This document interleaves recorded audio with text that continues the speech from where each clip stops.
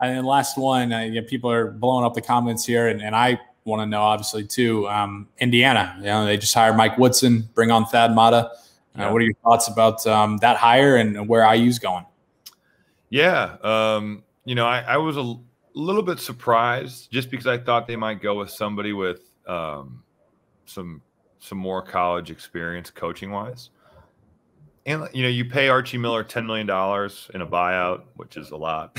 So, Coach Woodson, I've met him a couple times. I worked out for the Clippers, and he was an assistant there. So I've been around him a little bit. He is so well respected in basketball circles and in that NBA kind of world. But, coaching in college is so much different than the NBA in the sense of, like, if you're an NBA assistant, you do some scouts. I think your main job as an assistant in the NBA is to have a good understanding of what your players are going through and kind of being a sounding board for them and helping them. Because a lot of those guys have been through it. Mike Woodson had played in the NBA for a long time and coached in the NBA for a long time. I think the Thad Matta hire is really smart because you need somebody there to kind of help him navigate what this is. Because in college, you're like part basketball coach, part academic advisor, part father. Sure.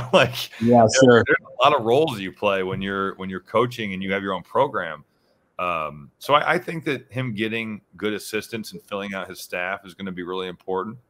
I think Juwan Howard kind of opens the door for hires like this to be looked at as, okay, this can be good because he's been so effective at Michigan. Yeah. But you look at his staff that he hired, like Phil Martelli is a head coach for 27 years at St. Joe's, and you bring in Howard Isley, who's been an NBA assistant and also was a really good player in the NBA.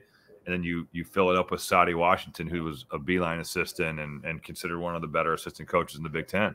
So I think him filling out his staff is going to be important. I don't doubt that he'll be terrific X's and O's wise. It's about recruiting. It's about those other things that I talked about where you're just kind of doing stuff outside of basketball.